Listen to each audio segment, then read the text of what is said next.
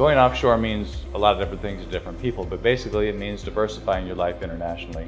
So setting up bank accounts, moving assets, investing, having second residency, second citizenships, all of those different aspects fall into going offshore. The biggest advantage of going offshore is diversification of lifestyle and your investment portfolio, diversification of your ability of where you can live. You have backup residencies or citizenships, and all of that just opens up options for you. If the situation turns bad in one jurisdiction, you can easily move yourself to another.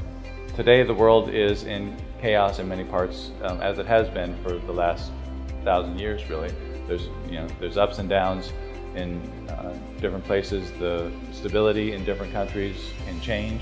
And so setting your life up so that you have options in case something dramatically changes in the places that you like to spend time is just the wise thing to do. Really, anybody can benefit from diversifying their life and going offshore. It's a matter of scope.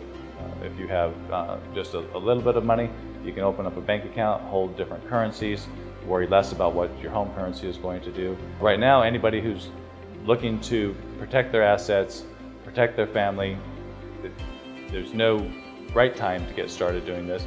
You just need to get started. It's taken me 20 years to get to the point where I am with my diversification offshore. You can start with simple basic steps, but you're not going to be able to do it all overnight.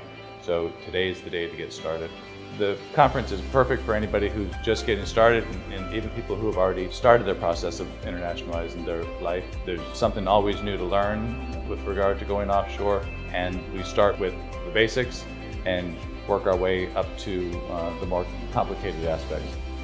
We lay out the theory and try and bring people along so they can understand the different concepts and whether they are necessary or make sense for what they're trying to do.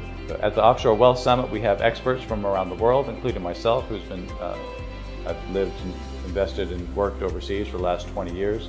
So the experts are there. It's people who are actually active in internationalizing their life and also helping others to do so, rather than just people sitting behind a desk talking about it.